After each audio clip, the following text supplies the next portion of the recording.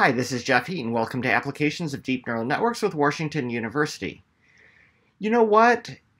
LSTMs, GRUs, and recurrent neural networks in general are definitely losing some favor in terms of time series prediction, even though these were sort of the original deep learning and even traditional with Elman and Jordan networks being introduced for time series.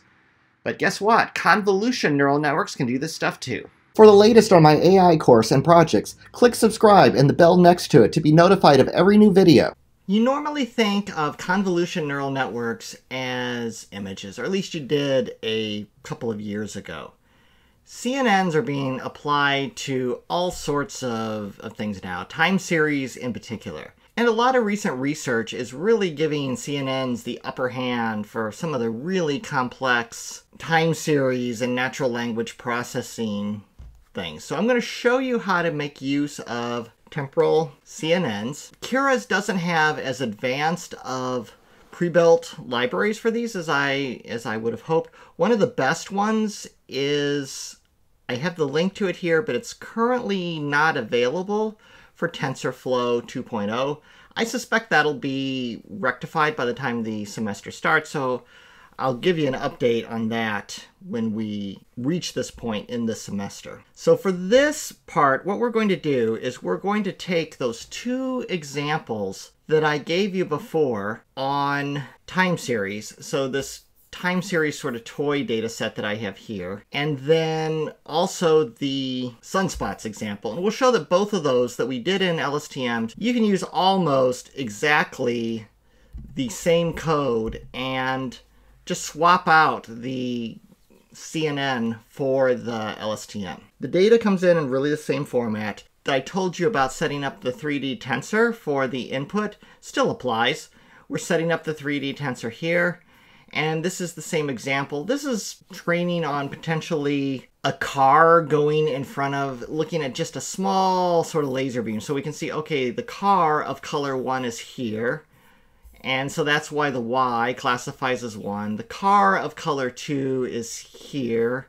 It classifies to 2 is here. I discussed this data set in part 2 of module 10 if you want more detail on that. It's just a toy data set to show you really how to use a LSTM, except in this case we've swapped out the LSTM.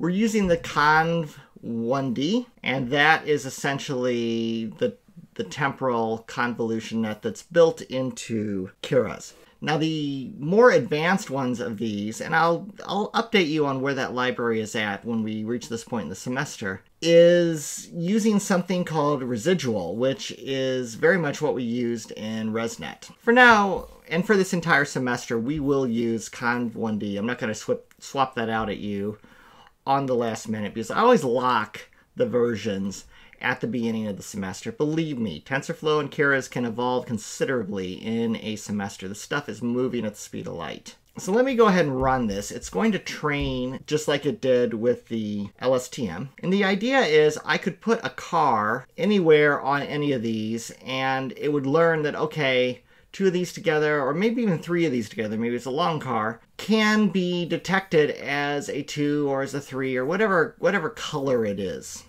No RGB encoding at all, just 1 is one color, 2 is another color. Again, this is a toy example, and it looks like it has trained. Okay, so let's try it out. I have the car kind of halfway off the edge of the vector. We'll run it. It still says that it's a 1 type of car. If I move the car, maybe it took the picture earlier, and it was over here, it should still return a 1. Works very similar to the previous example that was using a LSTM. Sunspots. If you want the full description on the sunspot dataset, refer back to part 2 of this module. But it's essentially the number of sunspots per month.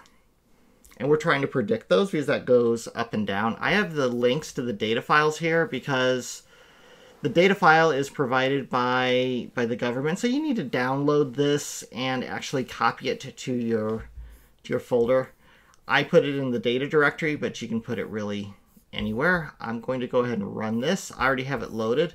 This is what the sunspot data looks like. We're dealing mainly with the year, the month, and looking at the sunspot value. Now in these early years, they don't necessarily always have the value. And here we're trimming those values that do have, so the early years that are missing the observations. We're going to split it into test and train. Anything before 2000 is train, anything after 2000 is test. We're going to convert those to sequences, just like we've done previously. This is just time series encoding. So we are dealing with sequence size of 25. So we are breaking this up into groups of 25, and then we try to predict the 26th one. And there's a lot of different groups of 25 that we can pull from that data. We can look and see what the X train looks like. So it has those sequences in there. The 25, so that's how many sunspots initially. So 253, 240, all these sunspots. And then Y is just an array. And that would be the sunspot that would come next after the train sequence had come in. This is where we build the model and train. This does use early stopping. I'll just fast forward this.